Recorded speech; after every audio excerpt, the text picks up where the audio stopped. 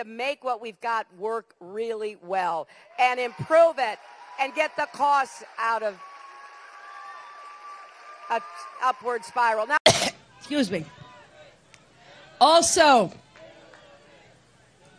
two other great members of Congress, Tim Ryan and Joyce Beatty.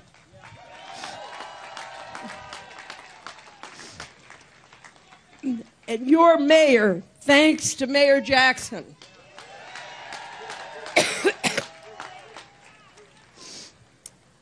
And I hope that Ohio will send Ted Strickland to the Senate.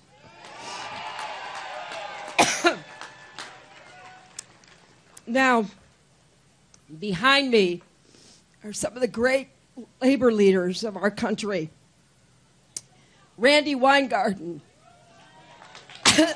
Lee Saunders, Rich Trumka.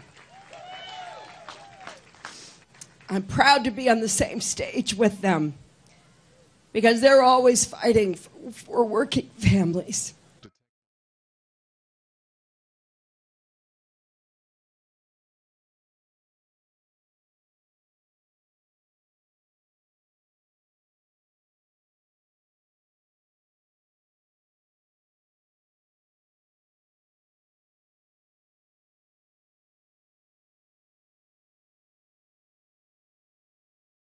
And so I need your help to do that. I also need your help to let me get a drink of water.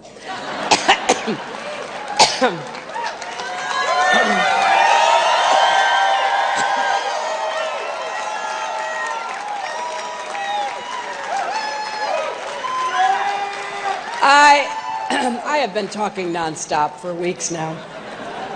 So forgive me while I stick a lozenge in my mouth here. Thank you.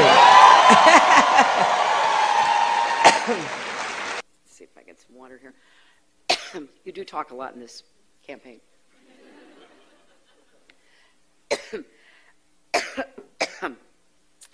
Excuse me, just 1 second here.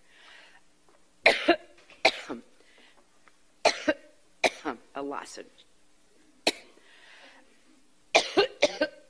I have one. You, David, you talk. Well, we're starting the all-in-one campaign.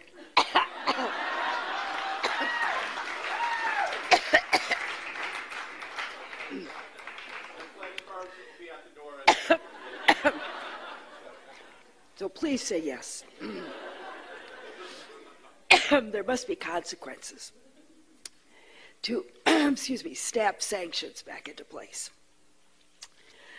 And we have to make sure that Iran knows that if they try to develop or acquire nuclear weapons, the United States will stop them. We will act decisively. Now, Iran has not had some change of personality. They will test our resolve with actions like their ballistic missile test. And I support it, and I'm glad we are opposing new sanctions in response to hold the Iranian government and its Revolutionary Guard Corps accountable for their support of terrorism, their missile program, human rights violation, detention of Americans, and other illicit behavior like cybercrime. We also need to push for a political solution in Syria, as hard as that may be, because